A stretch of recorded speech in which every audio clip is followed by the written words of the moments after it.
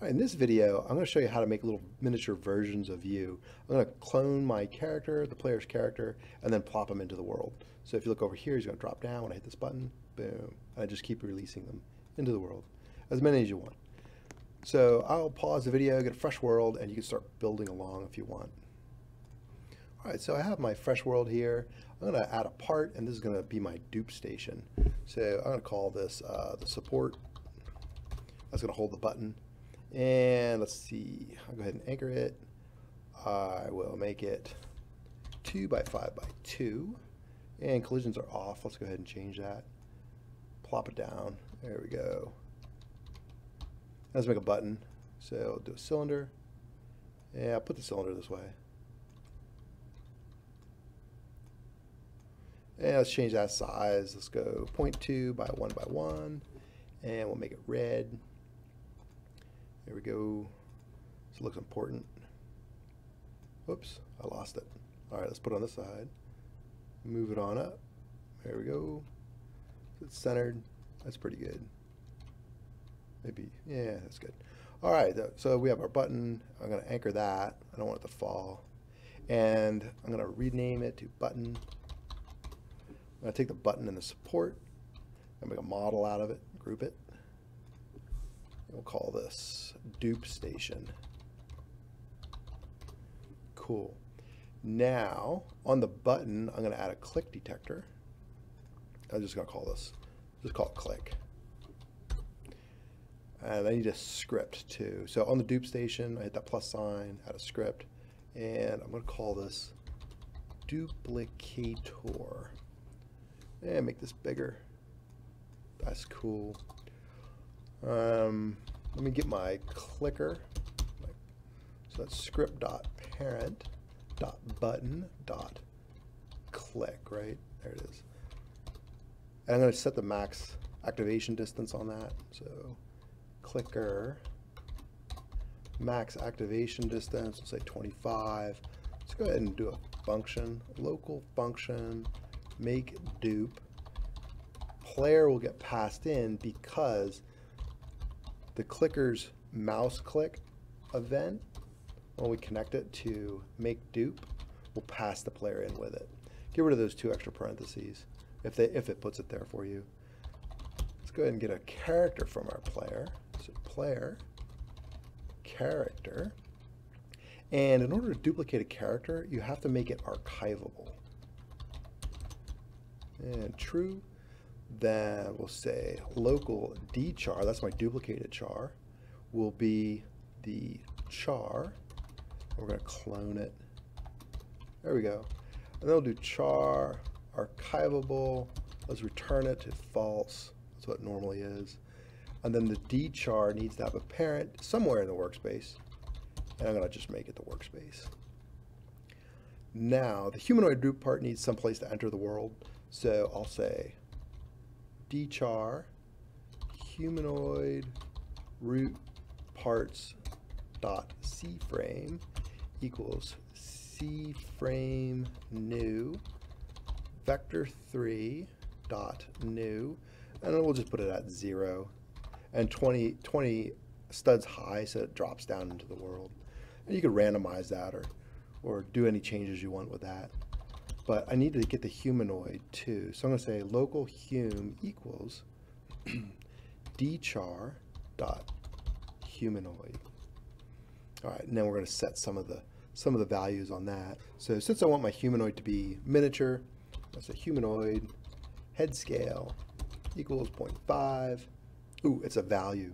Don't forget the value. You get an error. Head scale dot value is 0.5. So it's 50% of the original size of the head.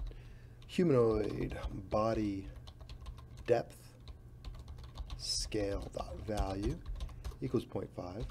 Humanoid body width scale dot value equals 0.5. Humanoid body height scale value equals 0.5. So that's pretty cool. That will duplicate the character and plop them in the world. But let's do more than that. Let's make them run around. So let's try it out. Whoops, don't put that red mark there. It's a debug statement or a breakpoint. So we go into the world. Well, notice that we can copy the character, we can clone the character and plop him in the world, but he can't move around. Oh, there's my red button. Boom. There. So that's all he does. He just stands there. So what we need to do, go to either your duplicated character or your character, open it up, get this animate. Now the problem is this is a local script, so this works great with players, but not with non-playing characters. So I'm going to show you how to change that. We're going to right click. I'm going to copy the animate and everything in it. Notice there's stuff in it, right? I'm going to turn the game off. I'm going to go to server storage, and I'm going to paste into. There we go. At a right click, paste into. Now that animate script, when the character comes in the world, we're going to put a regular script in its place. And I'm going to call this animate.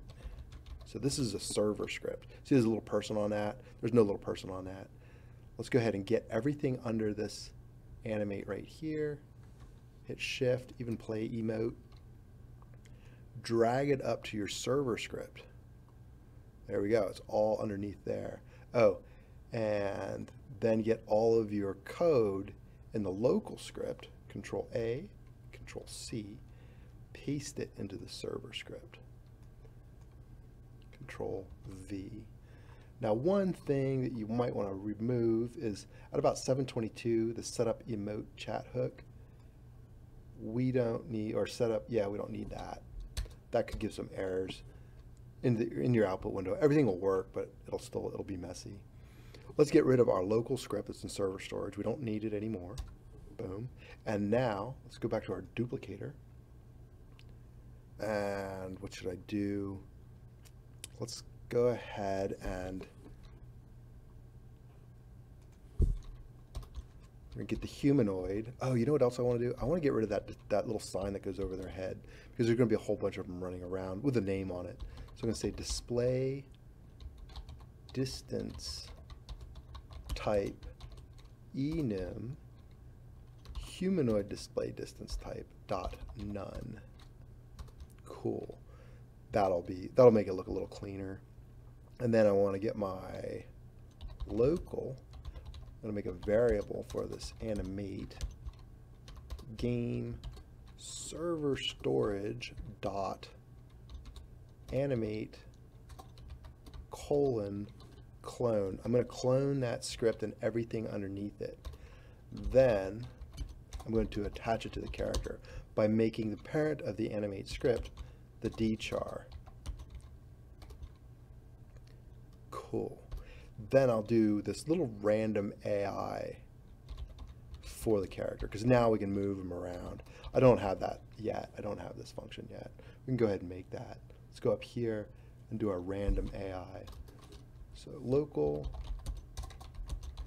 function rand AI, and I'm going to pass in the humanoid. But I need waypoints in the world so they can run around.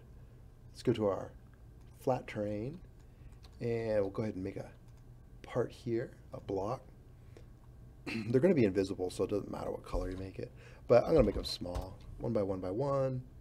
You do have to anchor it and turn CanClide off so they don't get stuck on them. And then I think I'm going to increase the position so that it's floating in the air by about 5 studs. There. And we can call it part. We don't need to change the name.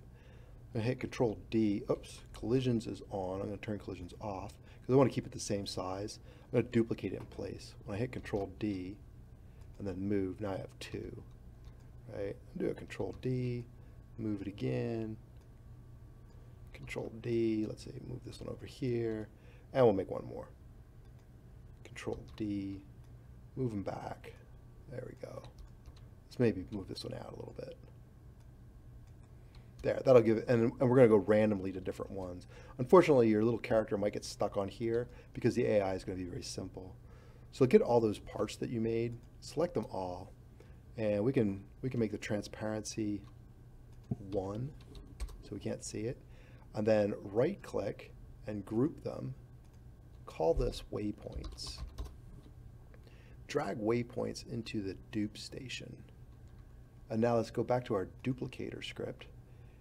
And in the random AI, above the random AI, Let's get a variable for those waypoints. So local WPS script.parent waypoints, and we'll just do get children. That will get all of our waypoints. Since we don't really have a particular order, that's a good way of doing it. I'm going to do a random new to get a random number generator. And I'll say local PNT for point random. It's actually the position of the point, or the index in the array of the point. We're going to go between 1 and the number of points. So this is going to get us an index of one of the points that are in our WPS table or array. Sometimes I say array. So hum move to WPS point position. All right, so we're going to move to that position, but we're going to do something a little bit more than that. We're going to say hum move to finished. Whoops, finished. Did I spell finished right? And then connect this anonymous function. So every time we get to a waypoint and the move to finish fires, we're going to go to another waypoint. Right? Copy that and paste it. That should do it. Let's go ahead and try it out. Let's go to our play and see if we got some movement here. Oh, I shouldn't put it way over there. There we go. Boom. And now he's running around. He goes to another waypoint. So they're randomly going to waypoints. And they stop. Like I said, the AI is not very good. But it'll get you up and running. And it's kind of interesting. And then if a zombie sees them, that's kind of funny. When I had a whole bunch. They start falling down, but they'll pop back up if you get too many of them. They trip each other up. Cool. Anyway, that's how you make a duplication of your character and give your non-playing character a little bit of movement.